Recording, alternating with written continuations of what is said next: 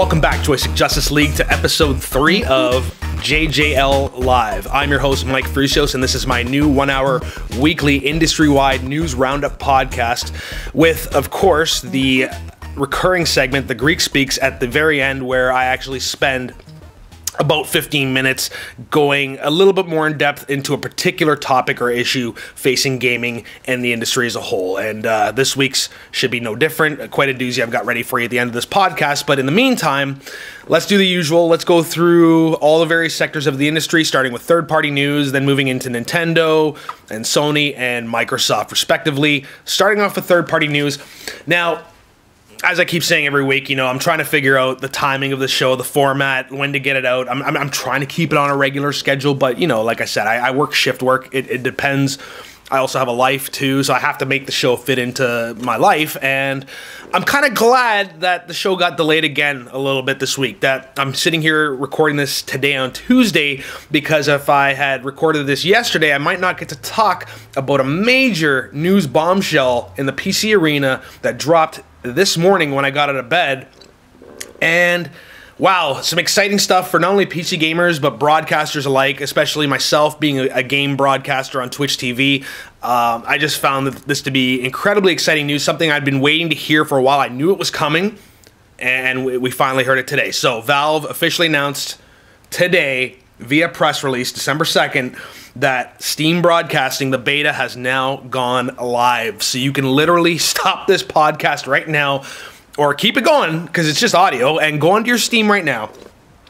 Go to your settings, go to account, change where it says beta participation to Steam beta update, and as soon as you start your next game, you are broadcasting, ladies and gentlemen. So let's explain how that works, and let's explain, and then we'll get into why this is important, especially if you're still kind of new to this whole concept of Twitch TV, of game broadcasting, of game sharing. You still don't really understand it. You're maybe new to the community, and you don't understand the appeal. And I get that, because most people, when they first hear about the idea of somebody streaming their gameplay session online for other strangers to watch, including their friends, most people, especially a couple of years back, would say, that's crazy. Why would I want to sit and watch somebody else play video games when I could play myself? And we'll get in, like, I think at this point we understand why somebody would want to do that, but I'll get into it. But first, let's run down for all of you in the know who are currently broadcasting, who are currently participants within the community. You can get this going as of now. So let's explain. If you haven't read the press release, let's explain how this works. So as soon as you turn on your game, immediately it goes into this broadcast area. Now, that's not to say that, like, as soon as you play your next game, that somebody's going to watch me be a total noob at this game. I don't want somebody to see this. Don't worry, Valve's got you covered. There's basically 4 options, and the way this works is that when you're broadcasting, it's kind of like you're broadcasting into oblivion until a friend on your list chooses to watch your broadcast. That's when you're technically going quote-unquote live. And what happens is when that friend on your list first chooses to watch you play live, and I think they'll be able to see this, let's see here. What they do is they'll just go to their friend's name on the list, select watch game, which is located below the currently in-game text, and they'll be presented with 4 options, which is only friends I invite can watch my games. And this is something you're going to see, not that the person watching your broadcast is going to see, but something that you're going to see. So only friends I invite can watch my games. That's option number 1. Option number 2, friends can request to watch my games, which is actually the default. So basically, anytime one of your friends chooses you on their friends list to watch a broadcast, they'll have to click accept. They won't just automatically be able to watch you playing games. Option 3, friends can watch my games, no problem. They don't have to click to accept. They can just click on my name, watch whatever I'm playing, and that's it. And then, finally, anyone can watch my games. And that's the one I was hoping to hear, because without that option, it would be a very limited type of function. You would probably just share it with the depth of your friends list, depending on how big or small that is, and that's where it'd be. But thankfully, they are going to allow the public option, and this is essentially going to show up in the game hub, kind of like when you're on, for instance, on the PlayStation 4, you go to what's new, and anybody on your friends list who is currently broadcasting, it'll have a bubble showing what they're broadcasting, that they're live right now. You can click on it, go directly to their broadcast. It's going to work similarly on the Steam Hub. Okay, so let's keep going over the details, and then we'll kind of get into why this is important, where I need to see it going from this. So going over again the particulars, the requirements for broadcasting is that you have to have a non-limited account, meaning that if you've made at least one purchase on your account, you have a non-limited account, so you're free to broadcast, and also that your account is in good standing, meaning that it's not community banned, that you're not an excessive troller, and that you're good for the community. Supported platforms, basically at this point, you just need your Steam client or Google Chrome or Apple Safari. It'll run. Windows 7 and 8 are the launch platforms for the beta, and they have promised that Linux, OS X, and Vista are coming soon with future updates. So again, let's talk about the reality of what happens when you press play. So when you start playing the game, only the game is visible, all right? So addressing your privacy concerns, are people going to be able to see the rest of my desktop or my PC? Not unless you allow it. So by default, what's going to be shown is only the game, and that's it. But there is going to be an option if you trust people who are watching you, and if it's just a friends-only session, you can enable it so that they can see your desktop whenever the game is not in play. So there is customizability. I like that they're already thinking of things that aren't even really in the Twitch interface. And what else? No-nos. Let's talk about some no-nos. In terms of what's not allowed, of course, the usual offenders: porn, offensive, inappropriate content, but where's leaked content, and interestingly, they also include glitches and exploits. And we're going to get into this because this is going to be a bit of a longer segment for third-party news. I really want to get into another story about glitches and exploits that's kind of bugging me a bit, but saving that for in the next few minutes. Let's get back to this. So you can't show glitches and exploits of games or cheating. The usual threats of violence, harassment, racism, sexism, and bigotry. So this place definitely isn't 4chan. Copyrighted material, soliciting, begging, auctioning, raffling, selling, advertising, and referrals. Okay, so pretty standard laundry list. Again, I take issue with the glitches and exploits thing, but we'll get into that a bit more when we talk about what's going on with Call of Duty and Activision. Finally, in terms of what we can glean from today's press release on the Steam broadcasting beta, is that unfortunately you cannot archive your broadcasts as of yet. Now, that's not a big deal. That's something that'll get patched in later for sure, but there is definitely a workaround for that. So let's say you start broadcasting today, but then you have an amazing session. Like you foresee, or at least you foresee that you're probably going to have an amazing session and that you want to store this. I would advise, at least for now, if you have something like Open Broadcaster software or XSplit, just basically run Steam through XSplit as well, and either do a local recording, and I can't guarantee this because I haven't tried it myself. I literally read the press release before I started broadcasting. I may try this later, but I don't see why you couldn't simulcast. So while you're broadcasting on Steam, you could also be feeding that through XSplit if you have the paid version, of course, and you can send that to Twitch or Ustream or wherever you decide to stream. And of course, if you don't have the paid version of XSplit, you can always do a screen capture and run audio through an external mic, but that's maybe another podcast. Actually, you can even get tips from an earlier roundtable that we did near the beginning of Joystick Justice League about that. Finally, you can share your broadcasting by inviting friends to watch, but it doesn't mention anything about Twitter functionality or Facebook linkage or Instagram or Reddit or anything like that. But it's still early. At least we've got it up and running. Now, let's talk about this in a general perspective. So I really like the fact that they're taking the fuss out of broadcasting, which has already started to get easier in the PlayStation 4, Xbox One era. I mean, I started doing Twitch about 2 years ago. And there was a lot there was a lot of hardware and software you needed to make work together. A lot of troubleshooting that needed to happen. A lot of things needed to work with other things like microphones, capture cards, you name it. They've dialed that back. They've made it more they've made it more streamlined in the PlayStation 4, Xbox One era. For instance, on the PS4, as you all know, it's as simple as clicking the share button, sharing your broadcast, and even with the recent PlayStation 4 firmware update, they've actually added a lot more customization options. But what I like is that Steam is making this even easier. It's like you don't even need a client. You don't need XSplit. You don't need a capture card. You don't need to click the share button. You are already sharing from the moment you launch your game. And like I said, the first time I read that, I'm like, wow, that's kind of intrusive. Like, maybe I don't want to share my gameplay. But the fact is that you constantly have a quick set of options to customize who sees that content and where. And what I would like to see Valve add is just a nice quick pop-up interface where before you go to broadcast, boom, you click your privacy settings like you do on the PS4, and that way at least you're not constantly having to go through this cumbersome route of going through the options menu and changing your privacy settings. Also kind of forcing, I don't like the idea of forcing your friends to have to click on your broadcast as well. I could see where problems can get, that could become problematic in terms of people trying to prevent certain users from accessing their broadcasts. I think it should be as it was traditionally, giving more power to the actual broadcaster to shape that experience. But it's still early.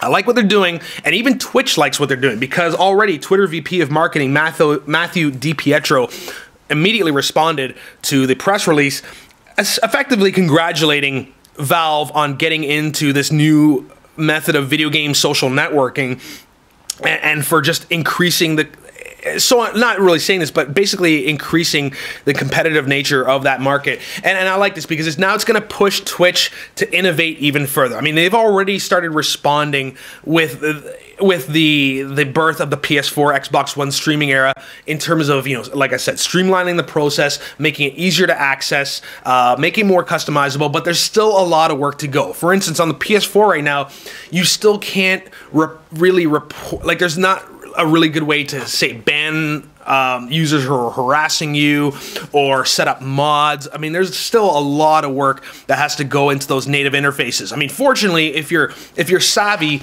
with using your browser-based Twitch site and you command your whole operation from there, you can still accomplish a pretty good broadcast and keep it under control. But at this point, the average user of Twitch doesn't understand how deep that goes, and to be honest, PlayStation and Microsoft haven't done a really good job of educating people on how they can control their broadcasts and avoid harassment and trolls. And I think that's something that I'm personally going to kind of try to do. I think maybe I'll start a new show like Tales from the Depths of Twitch or something like that, where I share my experiences of what can go right and what can definitely go wrong, because I think I've made every mistake in the book on Twitch TV under my 24-bit Heroes label, and I've gained subscribers, I've lost lots of them, but you know, you learn every day. So this is still a new frontier, and like I said before, it's going to force Twitch to innovate in terms of how Valve is simplifying the interface. Now, it remains to be seen, because Twitch is so well established within the game community. Are some of the major Twitch personalities going to start moving over to Steam and leaving Twitch behind? I don't think so, because again, like I said before, if you know your way around a capture card and your XSplit or your open broadcaster interface or whatever you use, there's always ways to simulcast your broadcast on Steam and Twitch or Ustream. So there's lots of ways to get around with that. Point is that in the larger picture, video game streaming on Valve, whether it be Valve, Twitch, Ustream, wherever you decide to get your streaming fix from, this is essentially the future of not only social networking gaming, like the ability to have the virtual couch co-op, to meet new people who are interested in the same games you are, and to have a dialogue over the broadcaster or in the chat forum while you're broadcasting your video. I've had so many incredible experiences and met so many incredible people, had so many fascinating conversations based on just a random game I was broadcasting, something I said about the game or something I said offhandedly, and it sparked conversation. And it's just like having your buddies on the couch next to you, like back in the NES days when we'd sit and, you know, troll each other or, you know, razz each other over a game. And that's what happens, but on a virtual level now. So, you know, gamers, it's a new way for gamers to meet similar-minded people. But like we've said many times before, it's the birth of like the new marketing for the video games industry. You know, gone are the days where we had to purely rely on a GameSpot review or an IGN review or an EGM review to get the final picture on a game. And as Gamergate showed us, and as it continues to show us into month 3 with the Gamergate hashtag, that, you know, ethics in the mainstream gaming industry are completely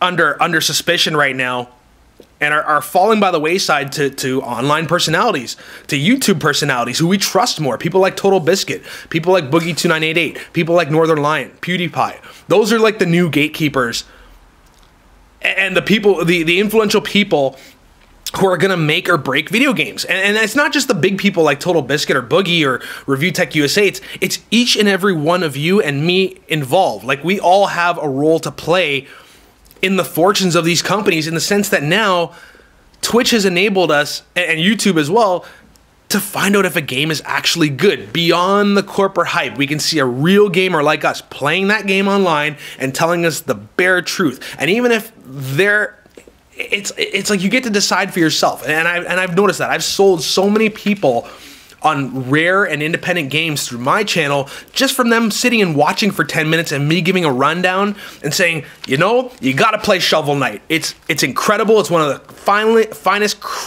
like, I can't speak right now. It's one of the most finely tuned indie platformers of recent memory, and it's the price point is incredible. You got to play this. Support Canadian gaming. And they're like, cool. And then I go over a bullet list of why they would like that. And that's so much more honest and direct than what we were used to previously, reading magazines or reading a corporate website. So again, streaming's not going anywhere else. Wow, this went quite a long way. I've got about 3 minutes left. So check it out. Go on your Steam client right now. Try it out with your friends. Test it out. It's still in beta. Give Valve your feedback. I want to see this be successful. All right, so I've got about 3 minutes left for third-party news, and I want to talk, there was much more that I wanted to get into, but the main thing I want to get into right now is the flip side of grassroots gaming marketing, like what I was just talking about with players themselves promoting and hyping the games through their own channels. Let's see the dark side of that with some news last week that kind of burned up the internet, with Activision declaring war on Call of Duty Advanced Warfare glitch and exploit videos. And I saw a few articles on this, and I noticed specifically one YouTube user by the name of Pure Monsters, and I watched the video. He actually, in the first part of the video where he's showing you some glitches and exploits, or where they would have been because he wasn't allowed to show them anymore, he admitted to his fans that he had received a copyright strike from Activision based on some glitches he had found in the Comeback multiplayer map. And as soon as I guess he must have been partnered with Machinima, because as soon as this happened, Machinima issued a release to all of their partner broadcasters warning them that all content creators will receive copyright strikes from YouTube if they post glitches, cheats, and exploits from Call of Duty Advanced Warfare. Wow. What's a copyright strike? Big news, okay? If you're a YouTube broadcaster, that's big news, all right? This isn't even like a warning. This isn't even a third-party matched content ID warning that I received early on from a chiptune track that I used, and it was kind of like a slap on the wrist, but I was allowed to keep the video up, and my channel's still in good standing. A strike is when you violated copyright in some really egregious way. These strikes can really hamper your progress as a YouTube content creator down the line. I mean, even one strike will limit your functionality in terms of, your ability to, put up customizable thumbnails and do live broadcasts. But when you get 3 of these copyright strikes, you're finished. You're done. Your YouTube channel is deleted. Your videos are deleted. It's over. Good luck trying to get back in. You'll probably have to go under a pseudonym or something like that. But I just don't feel like the punishment fits the crime. I think that Activision's being a little too hard on players. Let's read some statements first. I'll get back to my thoughts on this. I want to firstly give you the statements made by Activision in this manner. I also want to talk about a rebuttal that Chris Healy of GamesNotch.com made to the situation. But first, let's read Activision's statement to Eurogamer. Okay, so they basically said that we're excited that so many fans are having fun playing the game and posting videos of their gameplay. We love watching the videos ourselves. Occasionally, some folks post videos that promote cheating and unfair exploits. As always, we keep an eye out for these videos. Our level of video claims hasn't changed. We are appreciative of the community's support in helping to ensure that everyone has the best playing experience possible. More corporate jargon. All right.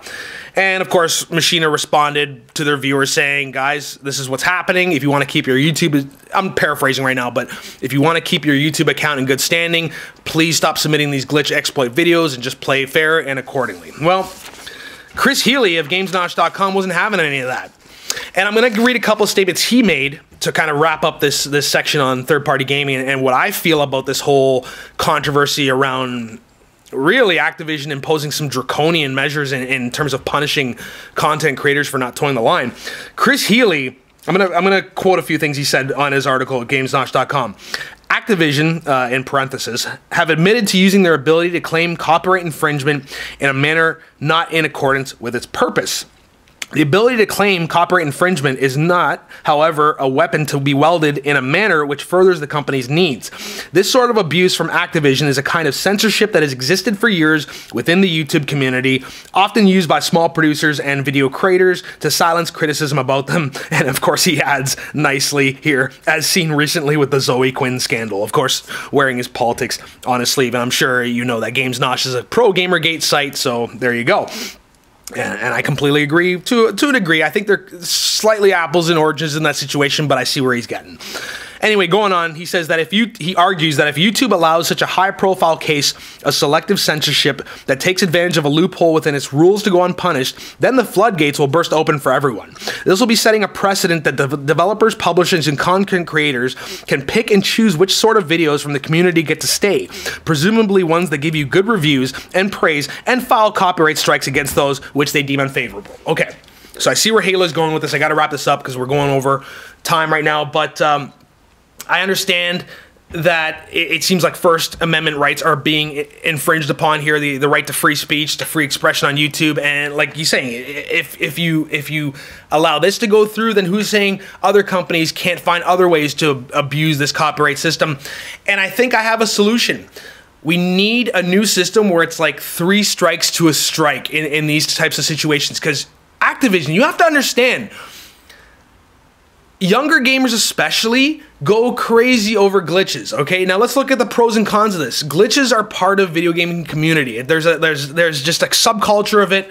You'll never make it go away. And to give such a draconian fine, like a huge strike, based on something that may not have malicious intent behind it, it's just too severe. I think you need to warn these people, because there are people, yes, that are trying to spread exploits and, you know, upset the balance of a multiplayer match. That's been a problem of Call of Duty for years, okay? Cheaters, exploiters, hackers have ruined every Call of Duty successfully year after year. You don't believe me? Go try putting in Modern Warfare 2 right now.